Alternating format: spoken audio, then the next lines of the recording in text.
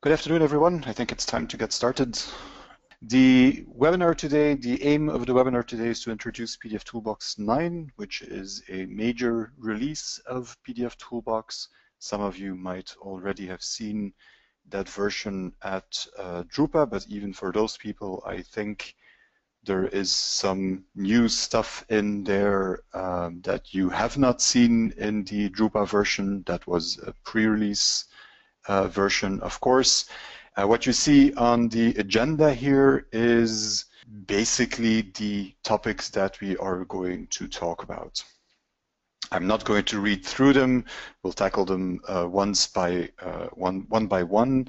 So the first topic, as you see, talks about user interface, wireframe, zoom, libraries. The libraries stuff is perhaps a little bit different, but wireframe and zoom are both items that talk about the user interface in pdfToolbox 9. So let me go to pdfToolbox, and as you can see, it does not look very different from what you know in pdfToolbox 8. But if I now open a PDF document, so let me just take something here.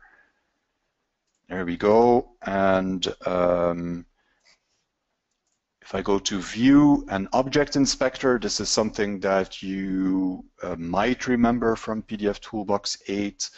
Object Inspector is a feature that lets you examine the different elements in a PDF document. So this was already there in pdfToolbox 8, but in pdfToolbox 9, at the very bottom of the Object Inspector, you see this new item called as a wireframe. And if I click that, my document is displayed in wireframe mode, which means that all objects are either outlined or are drawn as a box, and different colors are used to indicate different objects. This sometimes makes it easier to see which content might be hidden between or after images. So if I go back here,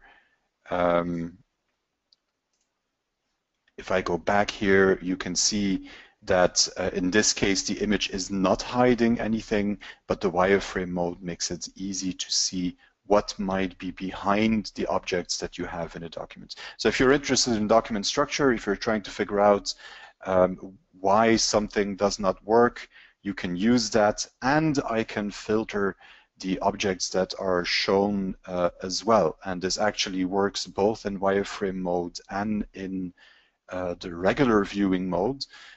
In this case, I'm viewing my document, but without any images displayed. So that lets me understand that what I see now in the background is in fact a shading. If I hide the shadings as well, you see that background disappear, and then vector objects, and I also have some text objects. So it's a very quick way to identify how the document is built and find objects that might be causing problems in there. So that's one. Secondly, what I can also do, and I can stay with the same document to do so, what I can now also do is zoom inside of the pdfToolbox window. As you probably know, it has always been so that if I do a shift drag in pdfToolbox, I get this loop window, and the loop window allows me to zoom in on a particular part of the document. But in pdfToolbox 9, I can either use the menu items to zoom, or I can use Command plus, Command minus on Mac at least. The keyboard shortcuts are obviously different on Windows. Command plus will zoom in on the document. Again, to make it a little bit easier to figure out what exactly is going on with the document if you want. So Command minus or Command 0, which does fit into the window.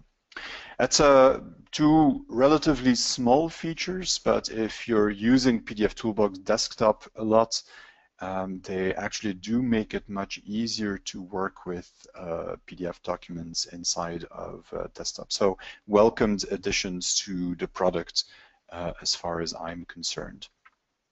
The third item that I had on my slide, libraries, is not to talk about the library feature itself. If you remember, if I go to Profiles, I can click at the top here to open the list with libraries that I have in my pdfToolbox, and then I can switch to a different set of libraries in there. The reason I have that on my slide is this feature has been in pdfToolbox since pdfToolbox 8, so it was introduced in 8.1, I think, to be exact. But the actual library that is delivered with profiles and checks and fix-ups hasn't changed for many years. And that means that if you do a fresh install of pdfToolbox, you end up with a library that contains a very long list of checks, fixes, and profiles, and sometimes they were not quite up to date. It made it more difficult to find specific examples and so on. So in pdfToolbox 9, what happened is that you now have a number of libraries that are installed, and all of those libraries have been cleaned up. And so it should be much easier to find examples of what you want to accomplish. The one you're looking at here, Shapes, Variables, JavaScript, and Place Content, is one of those default libraries that is shipped with the product.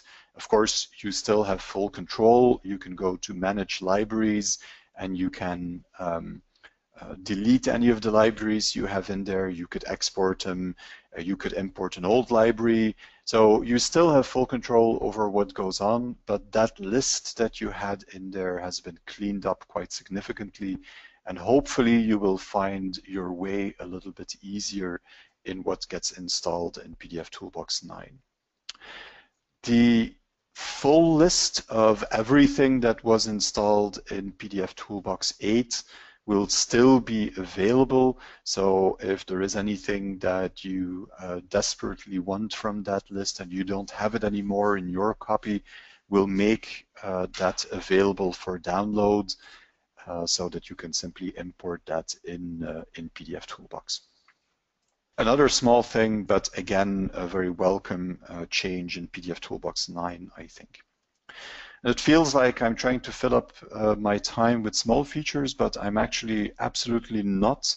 It will be difficult to get through this, so I'll start getting on with it. To come back to that library story that I told, this is the list of those libraries that you will see in a new copy. So if you install pdfToolbox 9, so the starter kits, which are the basic examples, then everything that has to do with PDF standards, a library that focuses on prepress color transparency, the one I already mentioned that has many of the more advanced features. We still need to talk about shapes and variables and so on. And then device link is a separate library that has all of the device link profiles that you can use if you have the device link add-on option in pdfToolbox. So that will be the new list of libraries that you have inside of pdfToolbox 9. Let's go to the next item, and the next item is CXF.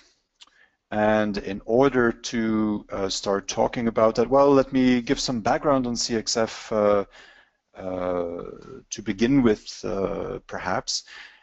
If you do not know what CXF is, that's not really a bad thing. It is something that definitely will still need to grow in terms of adoption, both by software and in workflows. CXF stands for Color Exchange Format, and it's meanwhile an ISO standard. You see the very cryptic ISO number up there as well. And the goal of CXF is to provide a format in which you can store color information. more specifically spectral data for colors. And what we're talking about here, the CXF that comes into play when you think about PDF documents, is very specifically CXF data that has to do with spot colors.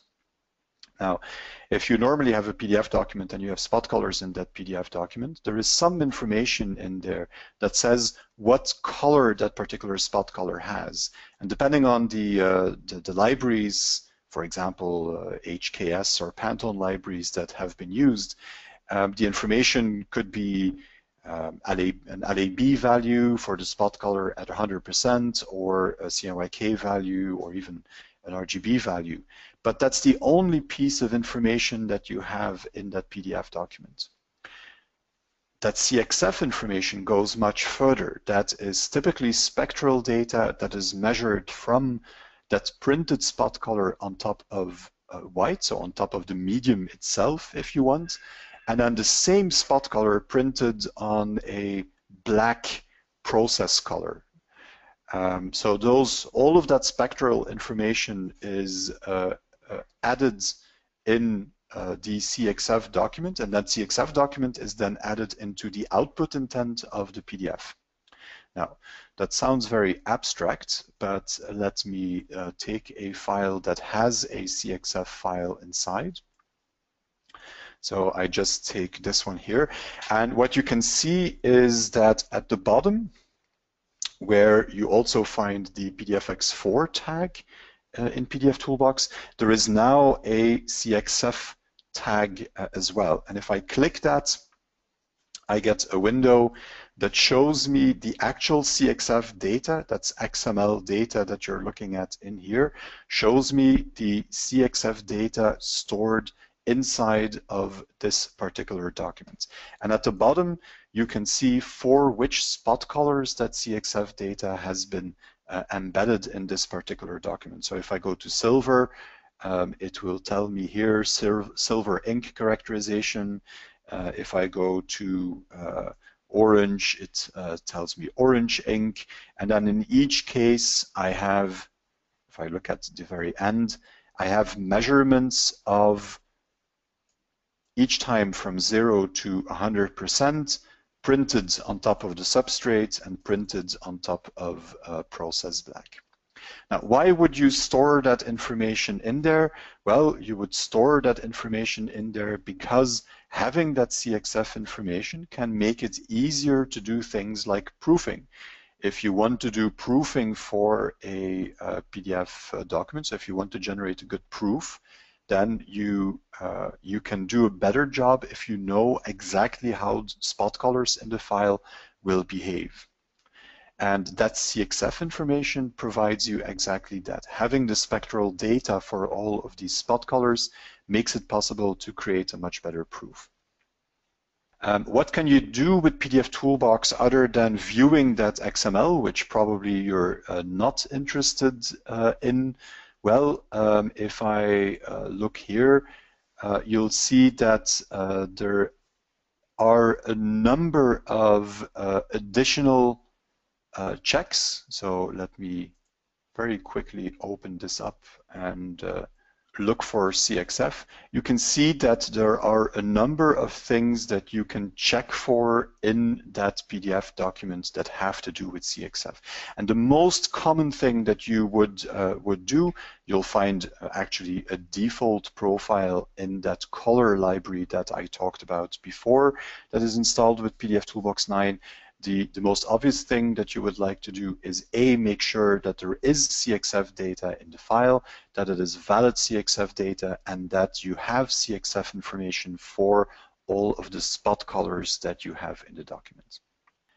Okay, I'm not going to do much more than that other than showing you that if you go to the switchboard and you go to prepress, there is also CXF area in there where you can extract the CXF information or simply remove it if you know that it's not needed, or if you have a library of CXF data, then you could use pdfToolbox to also embed it in the PDF document and make sure that it is available for the rest of the workflow.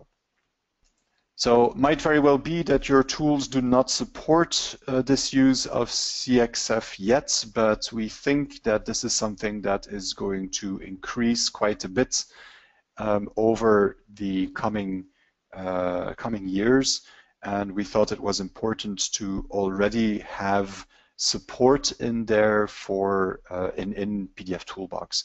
Like I said, proofing is an obvious area where you will see this used. Color conversion is another area where this information is very useful.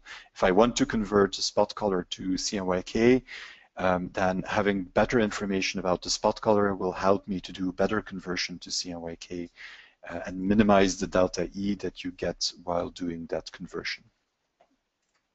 Okay, something completely different, again, something relatively small but very, very useful, and that is the ability to count hits. And what do I mean with that? Well, here's a very good example. In some cases, you have a need to identify pages that are too complex in a PDF document. Perhaps because the RIP you're using has trouble with that, and that could be an old RIP. It could also be that you're using these PDFs on mobile devices and you want to make sure that they render quickly, so you need to find these complex pages. And one of the things that we've seen is that if there are a lot of complex objects like smooth shade objects, or even just a whole lot of vector objects in a file, that then the display time or the ripping time increases significantly. How do you identify those pages and then do something with that? Well, in pdfToolbox 9, and I will immediately show you how that works. In pdfToolbox 9, you have a solution for that. This is a document that shows the problem quite nicely. So this is a very simple document. But if you, and you can already see that, if you scroll through the document, you'll notice that some of the pages in that particular document take much longer to render than other pages. Why? Well, because you have a page in here. If I zoom in, it will also take a while, because these pages are probably built in Visio or something like that. There is a background in that page, and that background is constructed from a whole lot of very, very tiny elements. In this case, vector elements that all need to be rendered, and as such, it takes a long time to display this page. Now, what can I do about that? Well, if I go to my checks, you will see that I have a check that I prepared that says detect pages with more than 10,000 vector objects. Right now in pdfToolbox 8, there is no way to do that. You have to generate an XML report and then do a bunch of scripting to figure out what's going on. In pdfToolbox 9, there is a new condition that you can add to a check, and you can see that here. It's called number of hits in this check.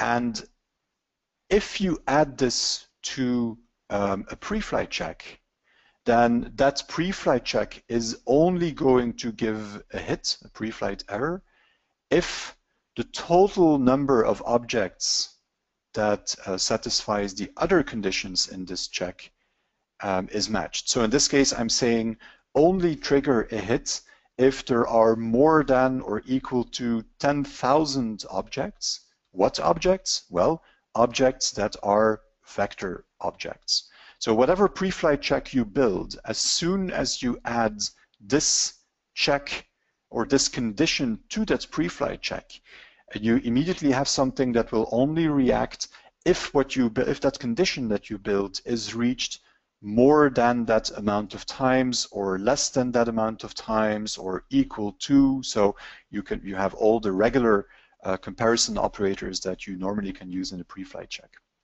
What does that mean? Well, it means that if I run this on the document, that I will get only one hit, one preflight error. And that's because I only have one page in there that has more than 10,000 objects. So only for that one page with 10,000 objects do I get that hit. So if I look, all of the items that I get here are for page number 4. So that is the page where I get that complexity. Now, this is nice, but it's not everything. What I could do now is I could build a, where did I put that? Here, convert complex pages to image. So I could build a fix-up, and that fix-up now uses my new preflight check. So this is a fix-up that will raster a page into an image. And I'm asking here for a CMYK, JPEG, simulate overprint, and so on. So this would normally raster all pages in the document. In this case, I'm using this detection of complex pages check. And if I run this on my document, and we'll do that conversion, then this rasterization of the page into an image is only going to happen for those pages that are found to be complex. And again, this still takes a little bit of time because it is counting all of the objects on that very complex page. But once that you go through this fix-up, you'll end up with a file that displays much faster, because any page that contains more than 10,000 vector objects will have been converted into an image. Just give it another second. This is, of course, exactly why you want to do the conversion in the first place, because if you take this document and you try to view it on an iPad or an iPhone, for example, it will probably take 5 minutes to render that single page in there, simply because it is so complex. As you can see, the fix-up now tells me that it converted into an image, but it only did that once. So it only did it for one page. These first pages that I have here are still text. The last page that I now have is an image, as you can see. And of course, the resolution at which this has been rendered is dependent on what you set as options in that preflight check and fix up and so on. So you can define what you call complex. You can also define at what resolution the page has to be rasterized. Okay. I will skip these because I just showed it in pdfToolbox itself, and that brings us to one of the larger topics in here, and that is large format print. So let me go back to pdfToolbox and go to the switchboard again, and then in the switchboard I have this new section called large format printing. And what do I have in there? Well, I have a number of features that typically are needed to do job finishing in large format workflows. And by no means do we claim to handle every complex finishing job that you may have in large format workflows here, because those tend to be very complex in some cases as well. But in many cases, what you want to do is relatively simple. And let me highlight some of these. The first one, and this is a very common one, is that in many cases, and that may be, for example, because you're printing on a transparent material, you want to add an ink layer. So either you want to add a white in the background or the foreground, depends on the printing order. You may want to add a varnish or something else. And pdfToolbox now has the ability to do that. I'm not going to show this with a document because this is part of larger functionality shapes that we're going to talk about in about 5 minutes. But I do simply want to show you that you can do this in the switchboard. You also have some options, so I can add ink everywhere in the trim box, for example, or I can add it everywhere where I already have objects or everywhere where I don't have objects on the page. And that depends what type of ink you're adding and for which type of job you're doing this, of course. So more about this in about 5 minutes when we talk about shapes. Then add borders gives you the ability to add white space around the document. So if I have a banner, this would allow me to add, I don't know, 5 centimeters at the top and the bottom of the document. And those areas that you add would be white space. You can outline the trim box so that you have a fold outline, for example. But the next area then allows me to add bleed. So I could add white space in a first step to make sure that I have room for the bleed I need in a document, and then I can add bleed. And now it becomes very interesting, and I want to at least show you a little bit of what is going on. Let's use the banner for this. So this is a banner, and what I can ask for now is to have bleed created on here. And I can specify how much, top, bottom, left, and right, units, of course. And then, and this is where it becomes interesting, I can specify what the way is in which the bleed needs to be added. pdfToolbox 8, there was basically one possibility, and that was mirror as image. And that means that the whole page is created as an image, is converted into an image. So it's rasterized. And then that image is used to add bleed around the document. Now, depending on the kind of document that you have, that's not always the best option because it can cause visual differences. You're looking at actual objects, but in the bleed, it's a rasterized version, a rastered version of those same objects, so that's not the same. You also, when you start doing color conversions or controlling color with documents like that, you might have a difference in the way the color conversion is done for the example for this banner. The way the color conversion is done for the smooth shade that you have here in the background and for the image that you have for the bleed. So that's not always a really good option. So in pdfToolbox 9, we give you 2 other options. The first one is repeat as pixel. And if I just run that for a second, you'll see that what it did now is add this 50 millimeters of bleed around the document. It really added 50 millimeters of bleed. This is a very big document that I have here because it's a banner. So it adds that bleed, and in this case I chose repeat last pixel, so it looks at what the last pixel is at the edge of the trim, and then it simply repeats that out. And for this type of banner, that's an ideal way to deal with that. And actually, in many cases, for banners and billboards and so on, where you have a background image, this is not a bad way of dealing with it. Of course, it's not the only thing I can do. I can still go for the mirroring technique, but then probably I want to use not the image version, but I want to simply mirror the page objects. And if I do that, what I get is a mirror of the actual smooth shades that I have around the document. And this will, in most cases, give you the best quality that you can have while you're generating bleed. Now, in the switchboard, the implementation is relatively simple and straightforward. If you go look at the fix-up itself, once you have the demo version, you'll see that there are some other interesting options.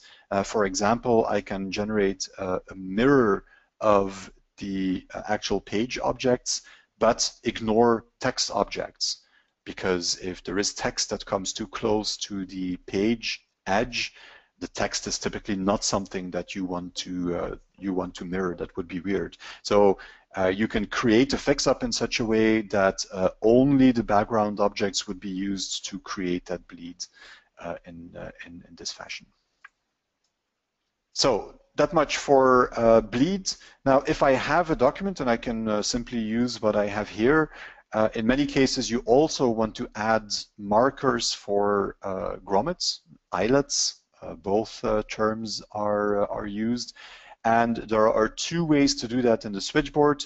I can specify how much spacing I need between grommets, or I can simply specify how many grommets I want. And I will put them right at the trim box here.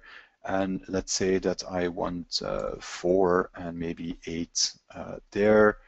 Run that, and we'll see what that does. There you go. So what it did now, I didn't specify any margin. I had a 0 margin at all sides. So now it put the grommets exactly centered on the trim box around the document, but with that margin you can put them inside the trim box, outside the trim box, whatever you need for a particular workflow. Okay, again, there is a fix-up version from for this where you could have even more control. If you see something that isn't exactly the way you want, you can then customize that fix-up. The fix-up for grommets works based on the place content feature that was introduced in pdfToolbox 8. So it's very, very flexible and can be adjusted exactly to what you need. The last thing that you very often want to do in large format is what is called tiling. And tiling means that the document I have here is too big. In this case, you're looking at a 5 meter by 3 meter billboard size document. And if it is that big, you might not be able to print it in that format. So what I can do is say I want to cut this document in pieces so that each piece can be printed, and then I can say how it needs to be constructed. So whoever constructs it needs to start at the left and then add pieces to the right. And just for fun, let's say that he needs to start at the bottom and then work his way up, so bottom to top. And I'm going to add a construction page. That's usually very useful to know which piece goes where. And the other thing I've specified here is the size of the pieces. In this case, each piece is 2 meters, and I've specified how much overlap I want. If I'm handling pieces of paper, heavy paper that are 2 meters by 2 meters, it's going to be very difficult to put them exactly next to each other. This overlap is there so that you can glue one piece on top of the other. You have some margin so that it's not very noticeable if the fit is not exactly correct. So run that on my document and save. And what this generates is a first page with that construction information. As you can see, it shows a preview of the complete document. Then it also shows that same preview, but with an overlay of the actual tiles that are going to be created. We asked start at the left and start at the bottom. So the bottom left-hand tile is number 1.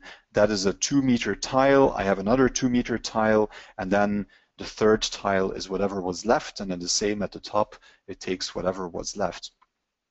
If I go to the second page in this document, I get the actual tile itself, and so all of the other pages are the tiles that will be printed on here.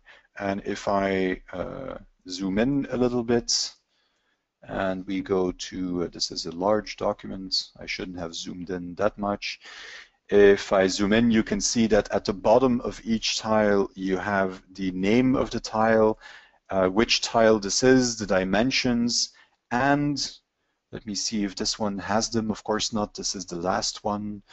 If I go to one of the other ones,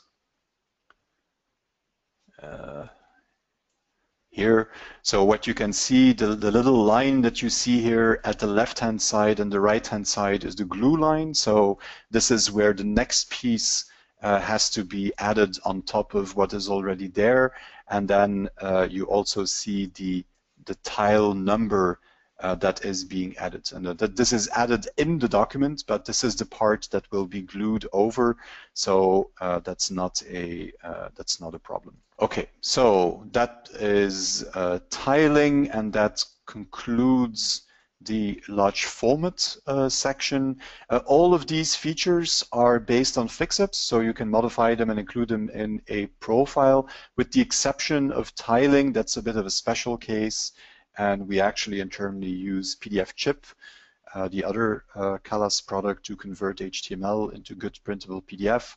We use the pdfChip technology internally to do the conversion from the one big document into a document with all of these different tiles. So that one is not that easily changeable in pdfToolbox.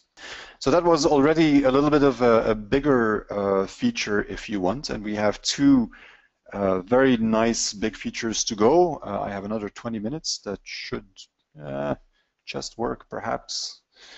So let's see, shapes is the next one, and I already talked about shapes when I talked about the switchboard and said you can add an ink layer. That is actually done using the shapes technology, but shapes is much more flexible than simply adding ink layers. The idea is that, and I will show you some examples in a second, but the idea is that you can define an abstract shape, and that can be based on the trim box or another page box. It can be based on all of the page objects you have in the file. It can be based on a certain type of vector element that you have in the file. So that's the first step. You define what shape you want to use. You can combine these shapes together to create more complex forms. And then in the second step, you tell pdfToolbox what you want to do with them. And that could be adding a filled shape on top, so adding an ink layer, for example. It could be adding a stroked outline of that shape. It could be clipping whatever is there. So very interesting technology in that sense, and very flexible. Let me show you some examples, and we'll start by something that will make you ask, does it also work with shapes that are non-rectangular? But I can assure you that it does. Let me start with this one. This is very simple. So what I want to do here is I want to add varnish over the images. This needs to be printed, and I want the images to be nicely glossy, so I want to add a varnish layer on top. How do I do that? Well, I have this very nice fix up here. Let me run that and show the results. There you go. So what happened here? Well, everywhere where I have an image, there is now an additional rectangle that got added. Let me go to separations to show you what I mean. So I have this new separation here called varnish, and if I look at the varnish separation, that is 100% ink in this case, everywhere where I have an image. Yeah, so that's exactly what I was looking for. That's one. But of course, this is perhaps not so difficult yet, but you can already see something else interesting. The varnish layer is actually bigger than the images itself. So not only can you define a shape based on the objects you have on the page, but I can also either make that shape smaller than the object or larger than the object. And in this case, it was larger that was selected. The terminology that is often used is choke and spread for these two operations. So this one has been spread by a certain amount. This is based on a fix-up, and I hesitate to show you the fix-up because I don't have much time, but I will very briefly. As I said, the fix-up consists out of two parts. First, I create the shape, so I define what type of shape I want. And in this case, I'm doing that based on the page content, but then with a preflight check that will look only at the images in the document. And then in a second step, I apply the shape, and apply in this case is stroked and filled, and then I have a whole bunch of parameters that I can fill in for the spot color name, whether it needs to be on the layer, what the actual color equivalents are, and so on and so on. So that's how that works, but let's not complicate things, and I will just show you one other example here. Adding something on top of images is, like I said, relatively easy because you're talking about a bunch of rectangular shapes in here. And while I'm saying this, I can see a question that just popped up that says, can you add a shape based on all of the objects on a particular layer? Yes, the answer is yes. You can influence which objects are being added to by using a preflight check. And what I used here was a preflight check that says detect all of the images. You could easily modify that to detect all of the images that are on a particular layer, or just detect any object that is on a particular layer with a particular layer name. So those things are definitely possible. But what I wanted to show here is the opposite. So what if I want to have something, and maybe it's varnish again or it's something else, when I want to have something everywhere except for the images? Well, that's just as easy, of course. I've given it a different color in this case, but you can see, and it's very clear here at this image that has a lot of white in it, it's very clear that we've now added a layer everywhere where there are no images. And again, looking at the separations, if I go to varnish, in this case, I created a mask where all of the images were not covered. So that's quite easy. But of course, we're still working with rectangular shapes. I know that, and it's easy to think that you will only be able to do this with rectangular shapes. So let me show you something that is a little bit more difficult. I need a file here. More penguins, of course. So here we go. This one is, it's actually a relatively random image focused on the penguin, not on the background.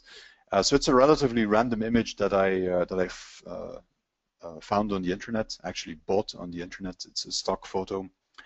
And the background is a spot color, a blue spot color. So what I want to do now is I want to have only that penguin and not the background. Don't ask me why, that's just what I need. So I'm going to do that with shapes. Again, it's a simple fix-up. And there you go. So what I did in this case, just to show you that this is not some kind of magic, what I did in this case was, again, the same thing. So I'm looking at the page content, including white areas in there. But in this case, I'm looking at all objects in the file except for the spot color that is used as the background. And then I'm using that shape to clip whatever is there. So that shape that was traced around the penguin is then used as a clipping mask, and that's why the background disappears around the penguin. Now, to make it more interesting, what you very often will want to do, if I want to print this as a label, an adhesive label, for example, then I will need a white behind this penguin, or it's going to look very transparent, and penguins don't like that. So what I can do is use the same shape technology again, but this time I'm going to add an ink in the background of my document. It's going to be called white, and it's going to be spread out. So you're going to see it appear a little bit from underneath the penguin image that I have. So we just need to do our magic here. There you go. So again, it calculated what the actual shape is that I wanted, then it spread that out by 5 millimeters, and it's adding that as an additional spot color called white. Now, a question that was asked, can I use this to duplicate a vector element and then maybe make a cut contour from that? Of course, I could have done the same thing here, and I could have said add a stroke around this penguin image and give that a spot color name cut contour or die line or whatever it is in your workflow, and that would add a vector element around my label that can then be used by a cutting table. So that would be very possible. Because this is so cool, let me just show you one more example, and then we'll call it quits, I think. But I have this this file here. So this again is a demo file, of course. Now in this case, you can see that there is no trim box. Well, there is, but it's the same as the media box. So which is very annoying because the label is actually in there. The information that you have around it is just production information. I don't want that. So let me say that I want to create a cut contour for this, and it's a label. So I want a cut contour that has nicely rounded rounded corners. But of course, the cut contour should be on the actual content, right? I'm going to do that in 2 steps here. The first step is that I'm going to set the trim box. And I always had fixes to handle trim box in pdfToolbox. In pdfToolbox 9, that trim box can be dealt with it can actually use that shape technology as well. So what I can do is say fix. I'll call that test again. So again, it used that shape technology to examine the file, look for the bounding box of all of the objects that are not using spot color all in this case. All of this production information is using spot color all, and it sets the trim box exactly where I want it to be. Now, that doesn't give me a cut contour, but it gives me a trim box by itself. And I could skip this. It's a nice demo, but I could skip this step even if I don't need it. What I want is a die line on there, and I want that in the same location, maybe a little bit inset in there, so a little bit inside of my trim box. And like I said, I want it with rounded corners. And in the example that I created here, it's not a solid line. Usually for a trim box it should be, or for a cut contour it should be a solid line. In this case it's a dashed line, simply to show that that is a possibility as well, and to highlight where it is.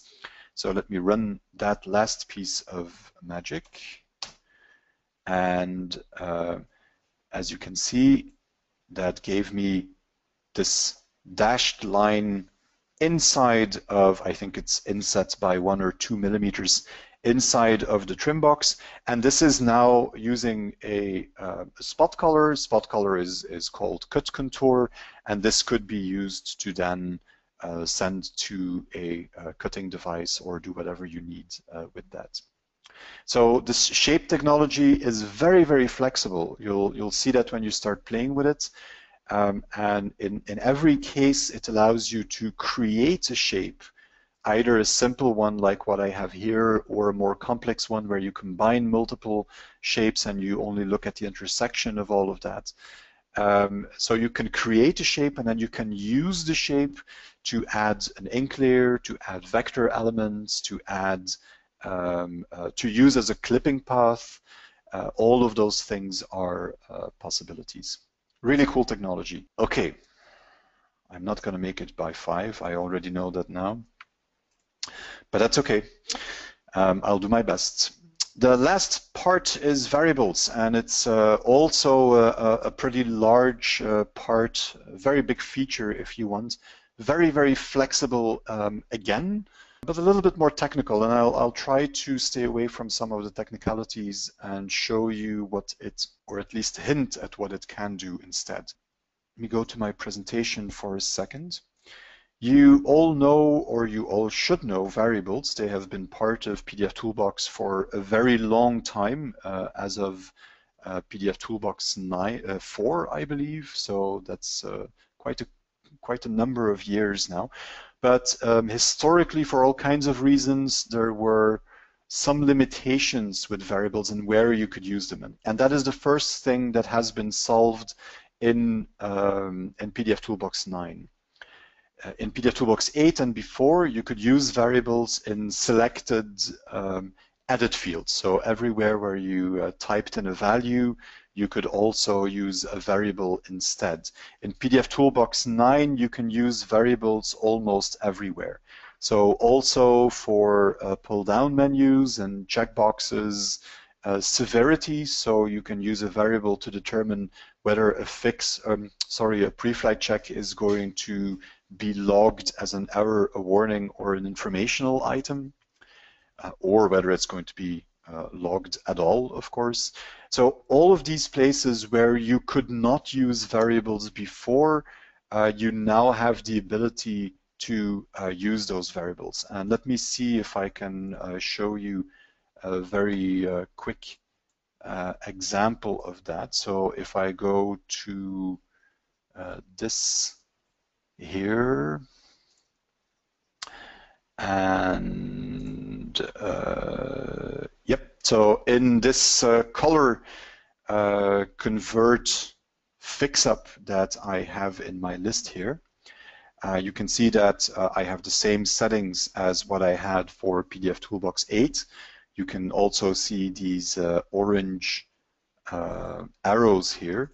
These orange arrows now allow me to specify a variable for each that controls each of these elements. So even the checkboxes can be controlled by a variable. And I have this profile pop-up here that as well can be controlled by a variable now. And in fact, there is a variable in here, so I can go into that orange arrow and then say edit that variable.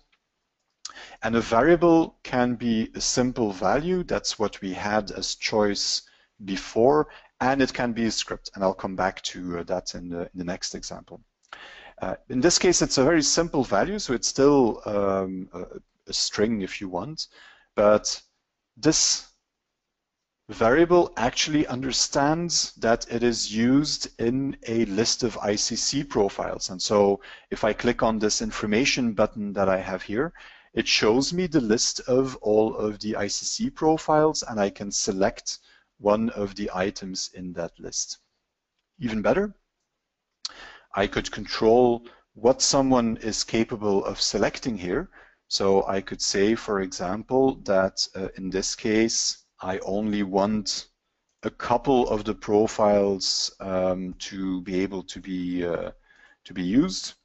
And then when I say OK, and we say OK, and I run this fix-up, then what you get is a dialog box that asks you what should the value be of these variables. That's the same as what you had in pdfToolbox 8, but contrary to what you had in pdfToolbox 8, I now have a pull-down menu that allows me to choose from the values that were allowed by whoever created this fix-up. So in this case, I can only select from the 3 values that I have allowed. Okay, so this is a very simple example of what you can do with variables. Let me show you something else. And this time we are talking about the scripting part. So having these variables everywhere is really, really useful. But there is still a lot of things that you cannot do. And we felt that you could not make profiles as smart as you needed them to be sometimes. And I have a very good example here. This is just a file. It has some space at the bottom, as you can see. And what I want to do is I want to add I want to add a file name, for example, to the bottom of the document. And turns out that I can. So if I run this fix-up and we call this tests, there, it added a file name at the bottom of this document. And if I run another fix-up, and yeah, we'll just overwrite that, that's okay. If I run this, this new fix-up, it actually adds a barcode, code 128 barcode to the document. And if I look at that, so if we go look at that barcode, you can see that what gets added as the barcode, so what is encoded in this barcode, is again actually the name of the file that was processed. So how do you do that? Well, in pdfToolbox 8, you could also do that, but doing this involved writing your own place content template, which probably would take you 4 hours to do, because it's at least the first time it's a template. You need to use JavaScript, and you need to learn how this HTML stuff and so on works inside of pdfToolbox. With pdfToolbox 9, it became a lot simpler. So let's look at the document name as barcode fixup. If I open this one up, this is the simple place content fixup to add barcodes.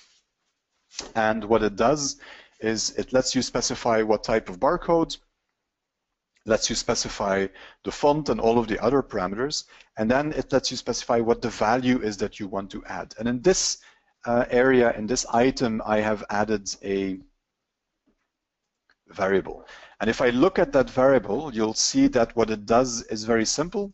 It asks pdfToolbox what the full path is of the document that it's currently processing, and then it does something complex with regular expressions that I got from the internet as well somewhere, so you shouldn't try to reinvent the wheel if it's not necessary. And what this actually does is simply extract the file name from the full path of the document. And that is returned to pdfToolbox. So that's the value of that variable, and that means that encoded in that barcode, I have the name of the file. So having these variables that you can calculate with and that you can do scripting with is very, very convenient for many different applications. And as you could see, it's relatively simple as well. I have this variable that either has a simple value or it has a script value. And if I go in there, I have some different things that can help me, including JavaScript help. Because what we're using here, and that's important to realize, what we're using here is, of course, not something that Callas invented, but it's plain JavaScript. Again, the only thing you need is a little bit of an understanding from JavaScript to take some of the examples that we have and modify those, or to create your own ideas. So you have an introduction to how to use this JavaScript in here. You have some other things that can help you in here. I can also insert JavaScript object. So this shows you what the information is that you can get from a document, for example, and then you can see that it actually goes pretty far. You can ask pdfToolbox not just what the path is or the file name is. You can also ask for the page box. You can ask for document info, creator, producer, and so on. You can ask for metadata, so I can actually get the complete XMP metadata from a document and get something from the XMP, for example. So adding something that is stored in the XMP in the document and adding that into a barcode would definitely be possible as well. So you have a long list of things that you can get from the document, and then you can also specify your own variables, look at variables that are defined somewhere else, require that a particular variable is necessary and will be asked to the user, and so on and so on. So these variables are, and this is in summary what you should remember, I think, they're usable everywhere within pdfToolbox. I was going to stop this, but I actually need to show you one more thing where this is usable. Let me go to this process plan, and I'm just going to show you that this exists. Actually, not that one, I want a complex one. I'm just going to show you that this exists, and I'm not going to go into the details. I think we'll need to do a separate webinar at some point to go into that. But as you can see in a process plan, you could always add checks and fixups and profiles and so on.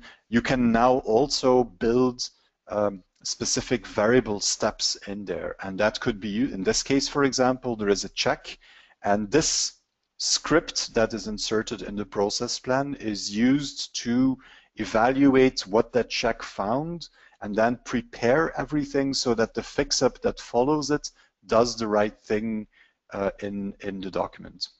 So it's another place where this can be used. So these variables can be used throughout the application. In most cases where you have fix-ups and checks and profiles, you can use variables. And the other thing you need to remember is that you now have JavaScript, and having JavaScript lets you do all kinds of interesting things. I had one other example that I'm not going to show because I'm already over the time I had allotted, but there was one other example where in large format, for example, you could say, I want to build a profile where the customer says, this is a viewing distance of what I'm designing, and all of the other checks in the profile derive information from that. So if I check for point size, I could say that, well, if the viewing distance is 10 meters because it's a billboard, then the point size should be much bigger, the minimum point size, because otherwise no one can read what is on there. But the resolution should also be lower because you're looking at it from further away and you don't need very high resolution print. But that could be one setting that a user has to select in the profile, so saying what the viewing distance is, and all of the other checks in the profile can then be can calculate what they need depending on that viewing distance variable. So this leads the way to very, very flexible integrations. Okay, if you have any questions, now would be a very good time to ask them. I'm just going to remind you of what we have seen here. So this wireframe zoom and then libraries, CXF, color exchange format that is supported now. This additional functionality to count how many objects you have on a page while you're doing preflight. All of the options we've seen for large format print, including grommets and ink layers and new ways to generate bleeds and tiling and all of those things. Very cool shape technology to define shapes and then use them to add ink layers or do clipping or add vector elements and so on. And then the new variable support that allows you to define variables just about everywhere in a profile, but also calculate with variables by the use of JavaScript. Last item, perhaps, this is the commercial slide, but you can actually more or less forget this one because it's exactly the same as what you know for pdfToolbox 8. Prices have not changed, the upgrade prices have not changed, and for most of you, if you're using the server, the CLI or the SDK, and you have you've been good and you have an active maintenance agreement, we always advise you to have an active maintenance agreement. If you have that, then the upgrade is included in the price of the maintenance. So you basically get this for free. We are already talking to our resellers, looking at maintenance agreements and so on. So you should be receiving new keys or new license information pretty quickly for pdfToolbox 9. If you don't have an active SMA, get in contact with the partner, the reseller, or the integrator that you bought pdfToolbox from. If you no longer know that, or it's someone who isn't in business anymore or something like that, then simply contact 4Ps directly and we'll help you figure out what the deal is. Very simple, info@4ps.com or sales@4ps.com, and that question will get routed to the correct person. In terms of availability, I'm sure that I haven't looked at all of the questions yet, but I'm sure someone will ask at some point. What are we today? Tuesday. Actually, we started doing communication today to our partners, so resellers, system integrators, and so on. You should have been receiving some information about that. Normally, the final release will be on Thursday, so that's 2 days from now. and at that point you'll get links, you will get information in pdfToolbox 8 actually that there is a new release, and then you can download it that way. Let me add one word of caution perhaps. This is of course a major release of pdfToolbox. Please do not install this in your production environment without testing whether it works. We all know, of course, that pdfToolbox has no problems whatsoever, but God forbid that one would have slipped through the QA that Callas does. Simply install pdfToolbox next to what you're running today. That should not influence your version 8 or version 7. Install it next to it, test it out, and only do that switch when you have tested your workflows with version 9. We don't expect many troubles. There are no big new libraries embedded in pdfToolbox, as it was the case with pdfToolbox 8, for example, but still better safe than sorry. Do some testing. This is a major upgrade. Okay, let me just go back to, I'll put my email address on here as well, but let me go back to my questions and see what we have left here. Metadata, those are the metadata of the file. I'm assuming that you're referring to variables, Pascal. And in that case, you are correct. So if you have a JavaScript in one of those variables that you use, you can actually access the document info and the XMP metadata of the file that is being processed. So that means that you could get a job ID or anything else from the XMP metadata, for example, and then do whatever you need to do with that. Is only JavaScript available, or can you script with PHP? I'm sorry, Doug, it is only JavaScript that has been built in. The decision for JavaScript it's never an easy one. You know that. I do PHP as well, so which language to use is always a bit of a decision you have to take at some point. Because we also have PDF chip and we have this report technology and we have place content that are all based on HTML and JavaScript, we decided for variables to also use JavaScript inside. And that is also because it's very easy with the environment that we use for pdfToolbox to integrate JavaScript support in it. So unfortunately, there is no support for PHP, it's only the JavaScript. How does this integrate with Switch? Actually, the integration with Switch doesn't really differ.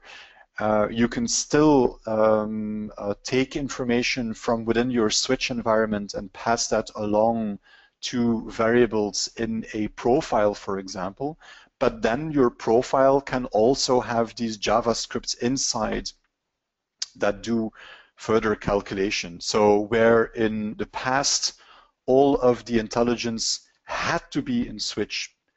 So if you wanted to calculate something or derive something, you had to do that in Switch. You didn't have another option. Today, you have that option, and you could choose to do some of that work inside of the profile if that makes more sense. The, of course, added benefit is that you don't need something like FileTrain or Switch in some cases. You can just use JavaScript inside of the profile.